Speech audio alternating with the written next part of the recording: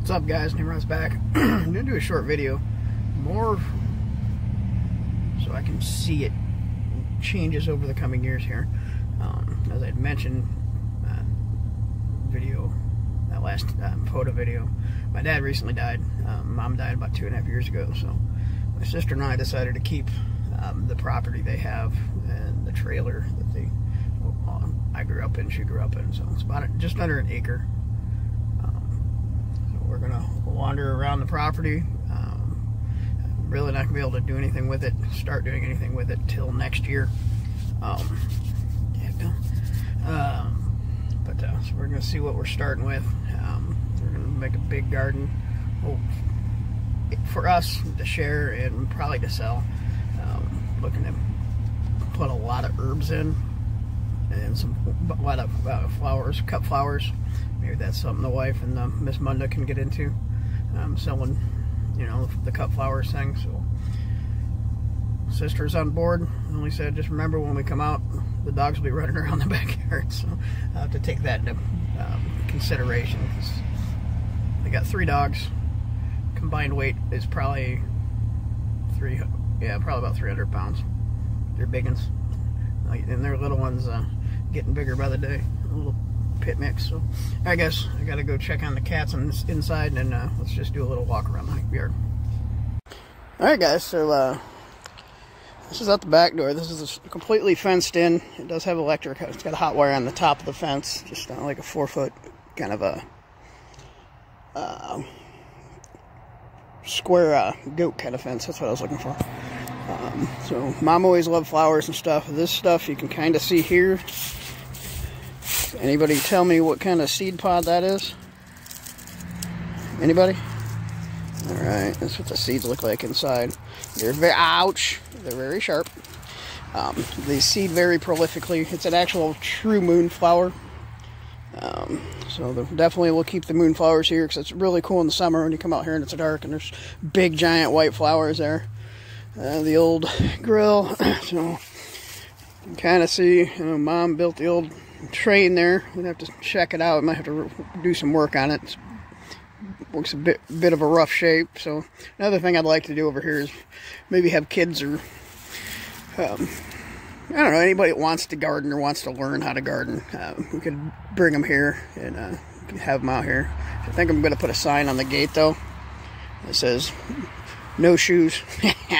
Love being barefoot. So, but got the old non-running mower there. That mower's good. We need to get that in the barn before it snows. But so we got big maple, big maple, big maple, another big maple. That's a tulip tree, or tulip poplar. I've actually been tapping these. Actually, yeah, there's another one right there. I've been tapping them the last few years for sap, so we'll keep doing that. But Mom had a little area back here. She had flowers in, some herbs. Has not been maintained, as you can tell. Oh, look, there's an elephant. I'm surprised my sister didn't take it home. My wife and sister battle back and forth about, they both love elephants. So, but we're probably, as you can see, it is very shaded here, so we could probably utilize this for some of the cut flowers, or some things that don't need as much sunlight. But definitely need to get out here and clean up these leaves. One thing I'm definitely going to have to invest in, and I've wanted to for a few years, is a leaf shredder. We'll definitely be using the leaves. Make some leaf mold, use them as mulch and that kind of thing. I'm not wanting one, because at our house it's just all oaks. And they do decompose over a couple of years, but even if you shred them or mow them, they're so tough they don't break down quick. So you kind of see what we got going on here. Pretty much open. Right along in here you can kind of see them. I'll get up closer in a second. This is pretty much all open. Those trees over there are locust trees. I would like to take them down, but don't want to pay somebody, and them things are so brittle and old, I don't trust myself doing it. So I guess we'll let nature bring them down, hopefully not on the barn. All the trees along the back here are locust too. So, but anyway, this here is, well, that isn't. I'm not sure what kind of trees getting in the way there, but this is raspberries all along in here growing. We'll definitely keep those and maybe expand them some more. If we're gonna have people over, we probably should move them away from, well, we can turn the fence off, so what in the world happened to that? I have to replace that one. So you can kind of see right here, there's a little bit of a hump. There is a drain field here, so I'll probably put a couple raised beds in this area. Kind of between you and me, the trees, or some that stuff there. That's a horseradish. They never got rid of it, and they never used it. So. Oh, we got Dozer's ball. Didn't see that. So, so yeah, we got kind of a blank slate, guys. So if you see this and you got any thoughts, let me know. That'd be awesome. I got some ideas. We'll have to do it on a shoestring budget, though. So raised beds won't be with too much full price dimensional lumber. I might hit a sawmill or something, see if I can get some other stuff. So here's the old horseradish. They did have some rhubarb back here. Got some pokeweed.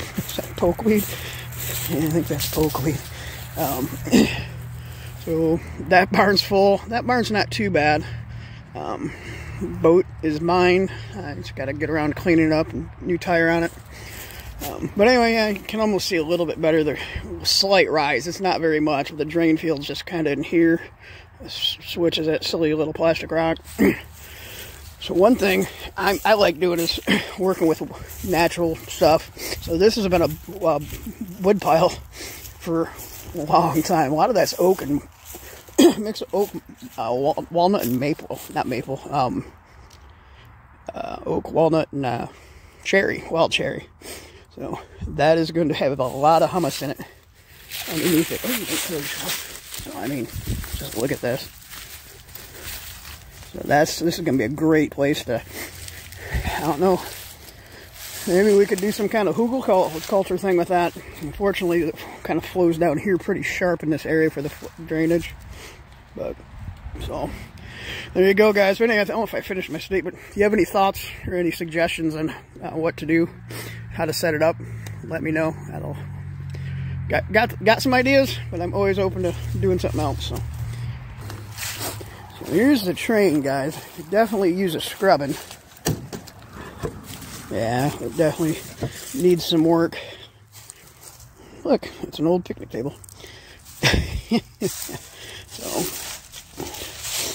we got the old jungle gym here, old school. Yet to have a kid fall off of it. I'm surprised. All right, let's go to the outside. All right, guys, here's a little reference for you. This is the well house and the pump. That's definitely have to be a consideration to get back there to water. Whether we actually run some piping back there, you know, like tee it off so we can still use it or something like that. But consideration we'll have to make. Yeah, we'll have to figure that out. So. But so here's the front. Old Glory just kind of, man, it's not moving. Maybe it's just a slight breeze, but it's sharp. So over here, that's what the remnants of a giant elm tree. It was taken down a while back. You see the hack marks. Dad would have my oldest boy come out here and burn energy with that axe trying to break it up. So about once every 2 years or so, he would find one or two morel mushrooms either over here or by the well house. So you got the ubiquitous yuccas and things. This front area, we were planning on redoing it last spring, but I started working 6 days a week and all the human malware virus and all that junk. We didn't get to it. So this is a flower bed. There's a variety of stuff in here. There's a lot of perennials. I don't remember what is all in here. Back in the day, how many of your parents did ceramics? Yeah, my mom too. Looking kind of creepy. And we got another row of, I cannot remember what's here. Looking for leaves. Yeah, I'm not sure. Just another row here. So, big oak tree. So from here, you can kind of see how wide this is here. So we got, all this is part of our blank slate too. technically over there is not ours. But you know what I always thought would grow really well over there?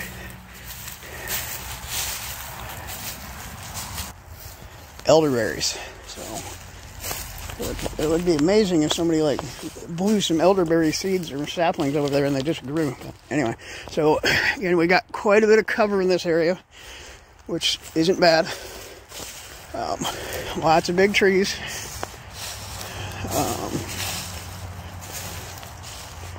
So lilac bush. I'm honestly considering if when I can find fruit trees cheap, it's kind of doing a orchard or a tree forest, or kind of like a garden forest out here. So we got lots of room to play. And actually, it's one of my secrets here. It's kind of a power line right away here, up through here and going the other direction, the other side of the road. A lot of wild asparagus growing. So gotta love fresh asparagus, especially when it's locally grown. So yeah, guys, what do you guys think? Any thoughts? What would you do if you had this as a blank slate to create a garden, or a food garden, maybe somewhat of a market garden? Like I said, cut flowers, lots of herbs. We'll definitely have a bunch of lavender. I have a big patch of oregano at my house. We're going to probably bring some of them cuttings here. I got comfrey will definitely be going in. So yeah, I don't know. It'll be, definitely can't do it all at once, but I don't want to have to redo much stuff, so I'm kind of overthinking this stuff. So. Alright guys, let me know what you think in the comments, man. I appreciate your feedback and your thoughts you have about what you would do with this to turn it into food, maybe a little bit of side business, that kind of thing. So, alright guys, peace, 7-3. God bless you guys. Be good humans. It's QRT.